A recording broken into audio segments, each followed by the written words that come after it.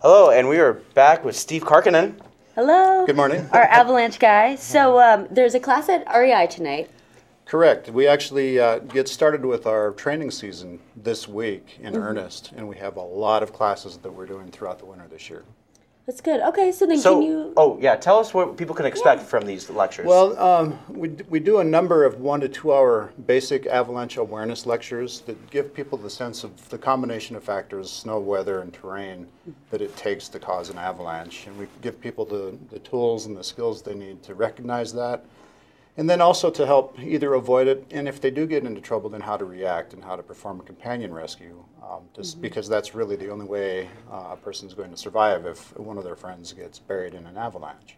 Yeah. So how many classes does the REI offer for this? Okay, we have one tonight, and that's going to be a basic awareness course that goes for 2 hours. I think that course is filled up. And then next Monday, on the 8th, we have another class, which is a follow-up to that class. And again, that's about a 2 hour program. They're free.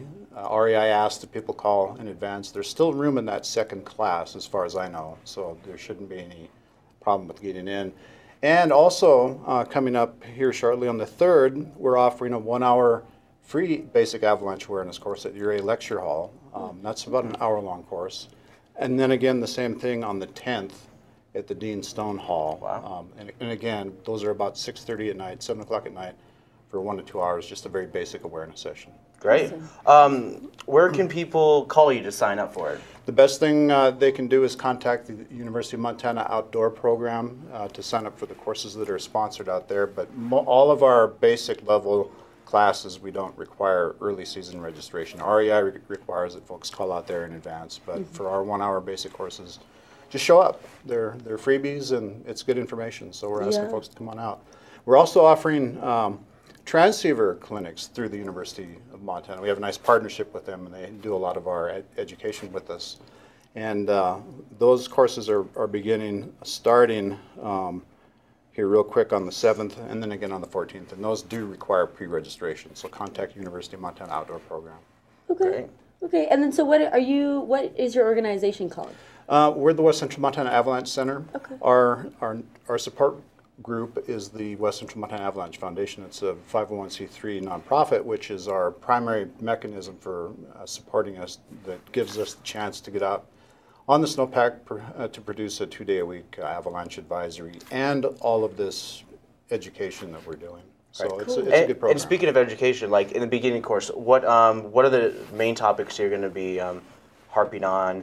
And followed by the next week's, like, is it like a beginner's course in avalanche, and then there's intermediate? And Yeah, there is a course progression for avalanche classes in North America, and we teach courses up through the level 1, which is basically a 3-day course, 24-hour course with 2 days out in the field on the snow.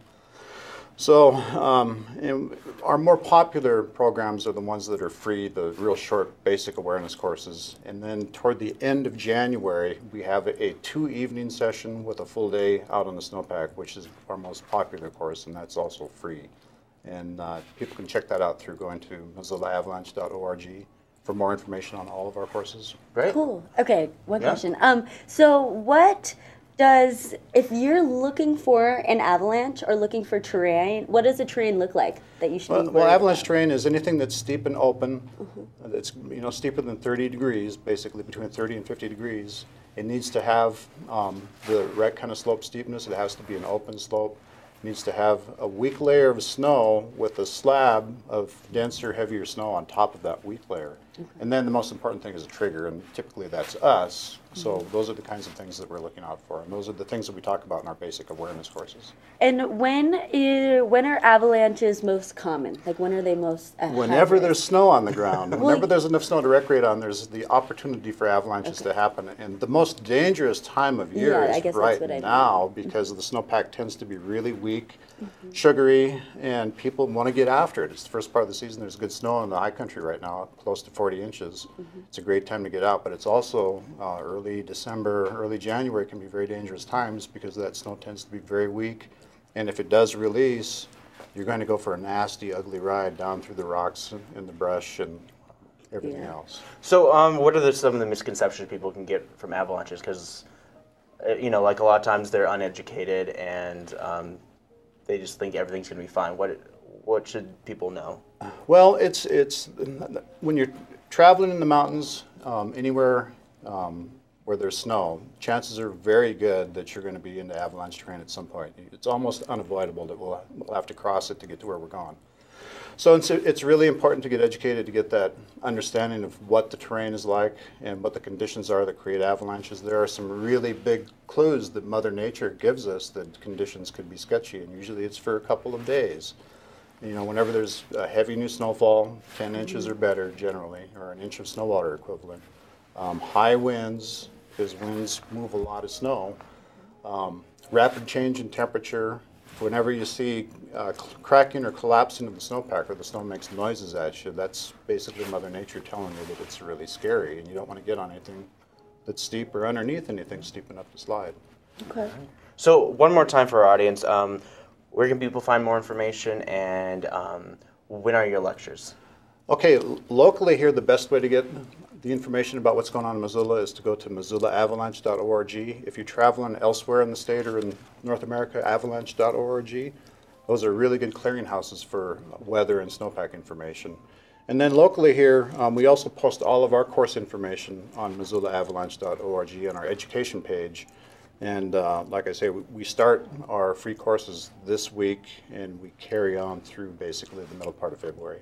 Awesome. Cool. That's great. Great. Yeah, well, thanks for joining us. Yeah. Thanks for the invitation. Is there anything else before we go? We'd like people to be safe, stay safe out there. We start our avalanche advisory program on a regular basis on the 12th of December, and that's a week and a half from now. Well, Perfect. And then so they can go to avalanche.org. Or missoulaavalanche.org. For all those times. Correct. Perfect. Yep. Okay. Yep. Well, great. thanks for joining us. This was Steve Karkanen, Yeah. right? Yep. Yeah, I you have got to it. like go say it really fast. Karkanen, you got it. Yeah. You know. So yeah, and if you want to do avalanche class, learn more about avalanches, go onto that website.